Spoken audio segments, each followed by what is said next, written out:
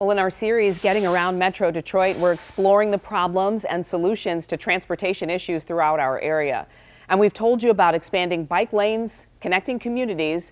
Well, now the bike sharing program, MOGO, is expanding. Action News reporter Jennifer Ann Wilson shows us how it's working to make bikes accessible to riders of all abilities. This is a double recumbent. There's a lot more back support than you'd normally see on a bicycle. This is an adult trike. It helps a lot with balance.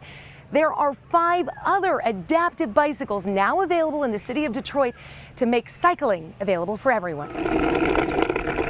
Take the handlebars and I just, rotary motion, and that's how I get around. It's a new feeling of freedom for Andre Bryant. Just the fun of just being on the bike, just riding the bike itself. Cerebral palsy limits the use of his legs, but he doesn't need those to ride a hand cycle. I rode it for almost like 2 hours the first time. Now he's cycling along the Riverwalk. I like this better than being in my wheelchair, actually. And for the very first time, the alternative to walking is riding a bike, and that's the way I feel, because it's like I can do the same as everyone else. That's why MOGO expanded the bike sharing program in Detroit. This should be something that everybody can have access to and can be used in a variety of different ways: commuting, recreation, physical activity. In addition to a 2-wheeled bike, there are now 7 alternatives. We have 3 adult trikes. 2 are a little bit smaller. This is our largest one, and this is really for anyone who just struggles to find balance on a 2-wheel bicycle. And then obviously there's a nice little perk with the cargo basket in the back. There's also a trike with room for a passenger. It allows you to go on the bicycle ride even though you can't operate a bike yourself. A tandem recumbent. I see a lot of seniors choosing to ride some of these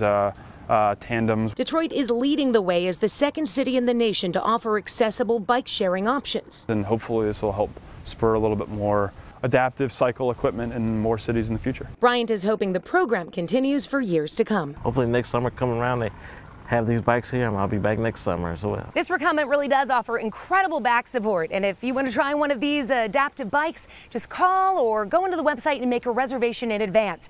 You can rent it for 2 hours or you can get a season pass. In Detroit, I'm Jennifer Ann Wilson, 7 Action News.